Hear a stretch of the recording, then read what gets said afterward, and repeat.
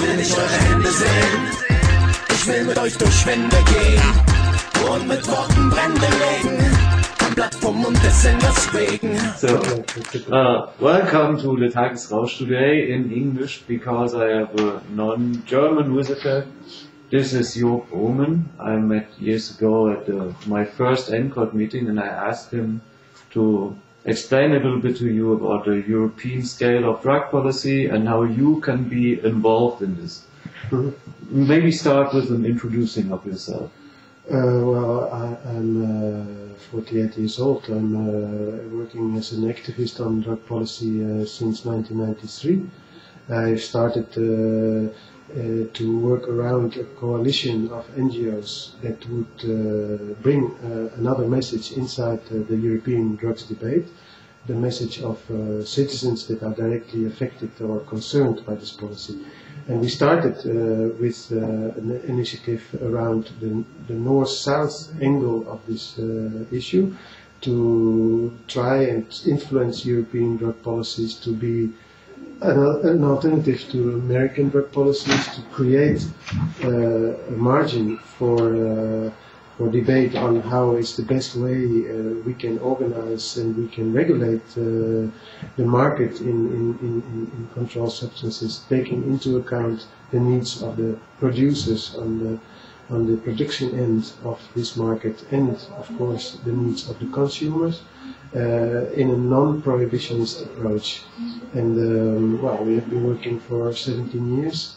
And we have been able to set up a platform of about 160 members that work through well, assemblies where we come together like this time and decide about what should be the global policies, and then a small group of people who follow these decisions and try to implement it, and then the Secretariat that does the daily work, and I'm still responsible for that.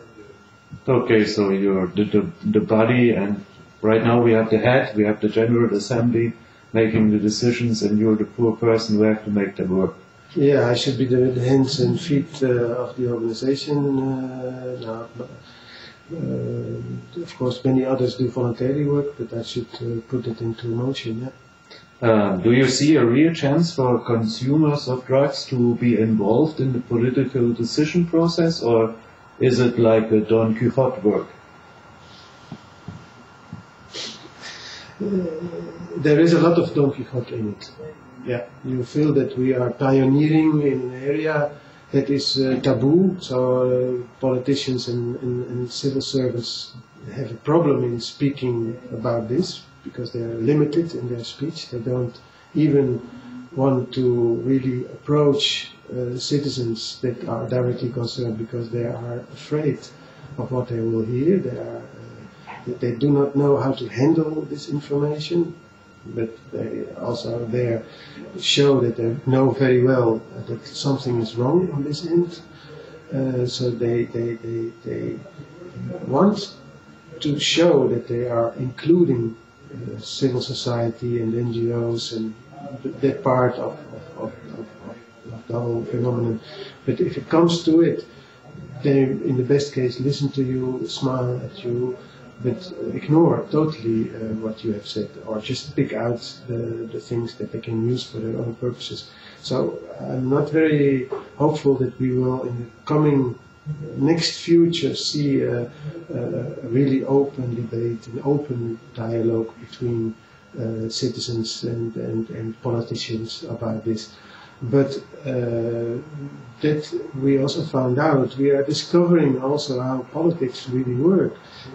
It's not necessary to have always this idea that you have to be represented through political parties or NGO platforms or people that do the work for you to change things. Politicians are important, but what is more important is what happens on a daily level and in society, and that also by proposing models and trying slowly to implement these models and show this in all transparency what you want and what you want to obtain, why do you want to obtain it, and why did you take this step, in spite of what the political system allows or facilitates, and also apart from the political forums where the debate is going on, that you just go around it and make your own model and try to implement it within the margins you have, and then push these margins so they get broader. And there is the idea of the model of the Cannabis Social Club that was already implemented in Spain by some of organizations that became a member and introduced this idea, and we spread it. We tried to put it up in other countries as well, and we lobby for it because we think it's an active thing that people can do.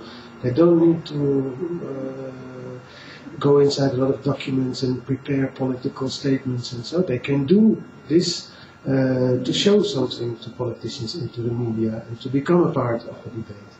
And we hope to continue this also on a global level with new initiatives, so we can combine, let's say, the lobby function we have, we speak to politicians, we organize hearings, we try to write our proposals down, but at the same time we also act and show to people, also normal people in the street, what this is really about, and get them interested in the subject, also if they're not consumers, and slowly gain the hearts and minds of people to show them that common sense should start to rule, and we should get rid of politics that doesn't work, that don't work, and are costly and create a lot of harm.